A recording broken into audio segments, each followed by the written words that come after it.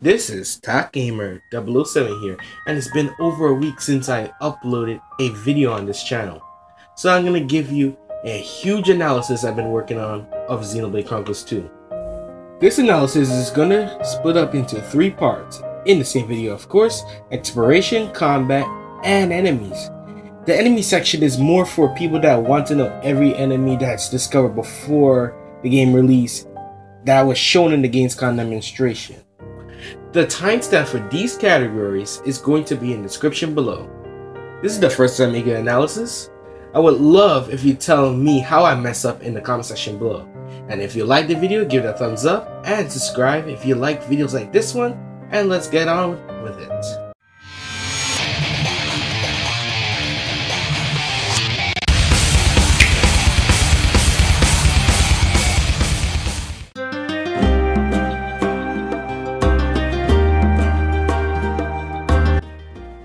Exploration, a huge breath of fresh air of the virtual world, could be the reason why people play Xenoblade Chronicles, other than the story of course. Even the original Xenoblade Chronicles had its massive open areas, although it was somewhat a linear experience than Xenoblade Chronicles X. Although Xenoblade Chronicles fans should know this, but Xenoblade Chronicles 2 is just in the middle.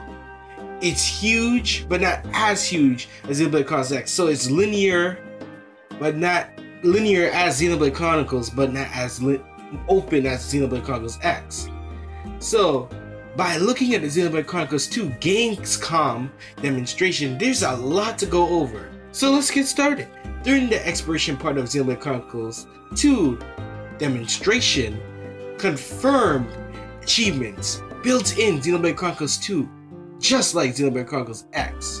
So because Switch doesn't have its own achievement system, it's great to see something to tell players their progress throughout the game on their way to 100% of this game. Well, I don't know if people could. Well, most likely will, because it's more linear, but Xenoblade Chronicles X, I still finding things to do in that game. But the list of achievements I've seen throughout this demonstration is called Shackle, level 1, River Blessing, level 1, Guard Shift, level 1, Purifying Flames, level 1, Resplendence, level 1, and Emergency Mode, level 1. I am almost positive that the achievements that have levels may have many different stages. It's possible that achievements are also tied to a blade as well, like Shackle, I should say, had a picture of a blade that I did not see before. I think it's on the promotional art of Xenoblade Chronicles 2, but I'm not sure. And Pyra, Resplendence. So we just have to figure out and wait and see to find out this in later trailers, gameplay demonstrations, or when the game release. Also finding the demonstration, I found a system called Idea that was found, and I don't know, but it might be similar to the Affinity system. I say this because it's a compassion. It might be a possibility that it's saying that, oh, this character level up this emotion throughout battle and stuff like that. And it's maybe possible that it's showing how Nina grows as a character after a certain requirement throughout battle. But that's me thinking about it. And it's also possible that it could be showing the progress of the character Affinity by doing something else outside or during the battle, like a requirement, like I said before. But that's the only idea I could think of what the idea is. Or it could be a notification or something that you need to do this, work on this. I could tell you this, that collection of loot is similar to Xenoblade Chronicles and Xenoblade Chronicles X. So if the enemy do drop loot, you'll be able to pick it up, choose what you want, or choose all of it, and move on with your merry day. You don't have to pick up all of the loot like many other RPGs and clutter your whole inventory with trash.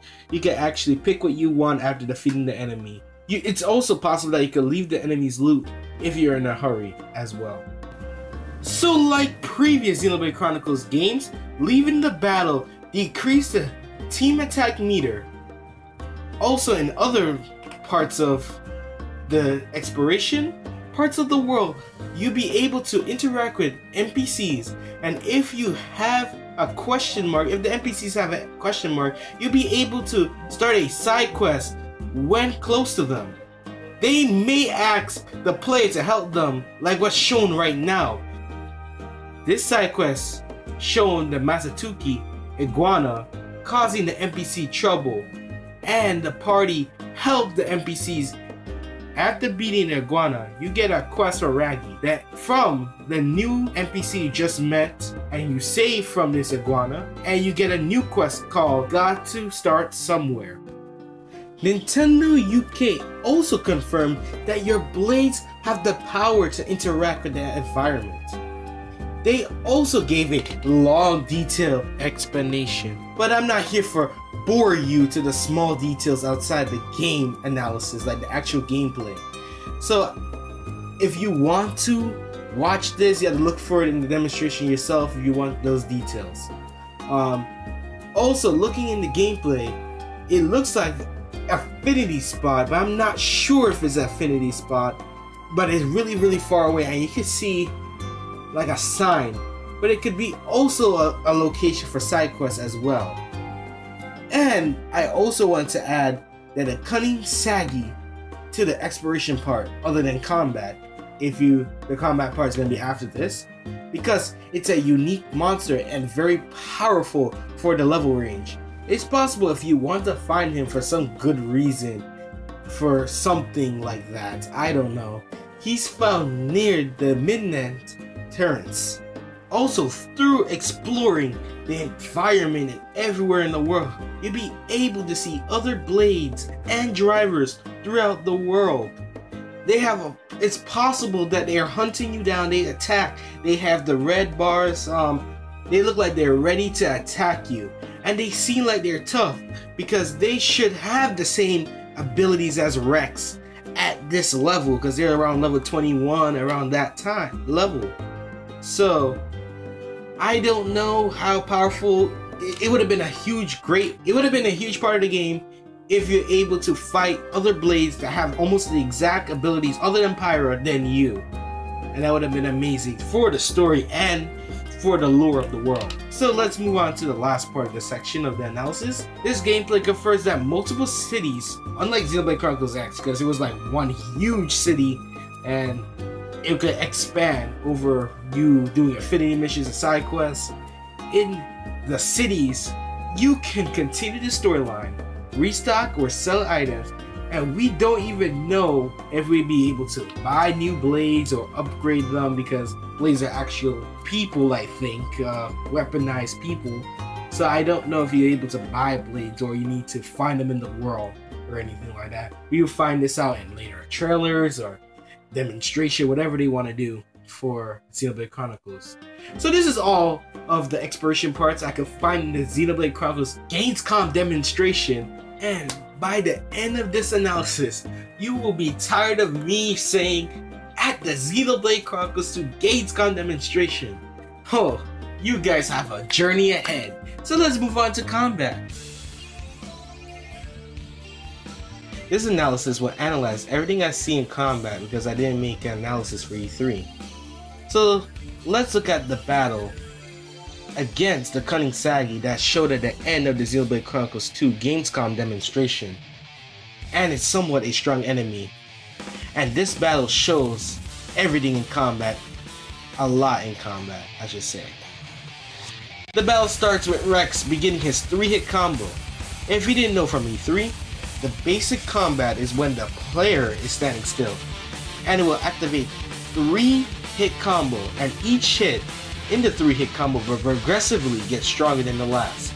If the player moves even a little bit, the combo resets, and to continue the basic combo, you need to stop moving and be in range of the enemy to continue with the 3-hit combo. The 3-hit combo can also charge basic arts. Basic arts is shown at the lower right of the screen. Each blade has a different element. For example, Tora blade is a stone element, and Nina's blade is an aqua element. Rex have 3 blades: Pyra, which is a fire element, Karabaki, an wind element, and finally Karagaki, an ice element. I might butcher those names. If you use basic arts and a 3-hit basic combo, you can charge this new type of art called elemental art. With these arts, you'll be able to create strong combos with your party. Elemental arts have many levels. In the beginning of battle, you need to charge up the elemental art. So you can't use it in the beginning of battle, but after using more basic arts and basic combos, you'll be able to use level 1 or level 2 elemental art. For example, an elemental art called Heat is for Pyra's Blade. For Pyra's Blade, if you charge the elemental art with your party, you'll be able to create an elemental art combo. Tour elemental art combos with Pyra is called Volcano. So by using Tour Stone, Pyra Heat elemental change to Volcano. By using Volcano, you have an option to change your blade, and you'll be able to change your blade to combo with the Volcano status effect on the enemy. So Rex was able to change to Karabaku, that is a wind elemental blade, to make a strong elemental combo called Volcanic Storm. This will reset the elemental level and you need to charge it again. You will notice that an orb will be cycling around the Cunning Sagi. This will reset the elemental level and you need to recharge it again. You notice that it's an orb circling around the Cunning Sagi. The orb increased the resistance of the element circling around the enemy throughout the battle. In this case, the enemy increased resistance to wind, and the element that have the orb is determined by the last element used in the elemental combo. You're also able to set your teammates to use elemental strong attacks as well by doing the same thing, but you need to set up your enemy by using level 1 or level 2 elemental art and making your party combo onto it. Instead of before using your party to set up the enemy and you combo it yourself, now on screen it showed that Tora is using Permafrost Crush after setting up the enemy after Rex used Freeze, and then you use Permafrost Crush to start an elemental combo. By using a strong elemental art, you'll be able to seal the opponent's art or moves depending on enemies. So in this case, you're able to seal Blowdown, a really problematic move that Cunning Sagi used throughout the battle. It was used to blow the party on the ground or cause topple on the party. So you'll be able to prevent this by sealing its move, because it looks like that it seals the most used move or the most special move. In the upper left corner, you got 3 level bars returning from the other Xenoblade games. You could do a team attack when it's full, or you could revive a party member when the party member run out of HP in combat. I will also tell you that Break is returning as a status element, and you could apply Topple to drop the enemy on the ground, and a new third call launch. It would spin the enemy in the air. So I found out through this Xenoblade Chronicles 2 Gamescom demonstration that is no normal healers. To heal yourself, you need to use an art called like HP Potion, and this will drop parts of the enemy's health on the ground. And if you want to heal yourself, you need to stop your combat, because to attack you need to stay still. So you need to stop what you're doing and you have to stop attacking your enemy to heal yourself. That's all that I see for combat, so let's move on to enemies.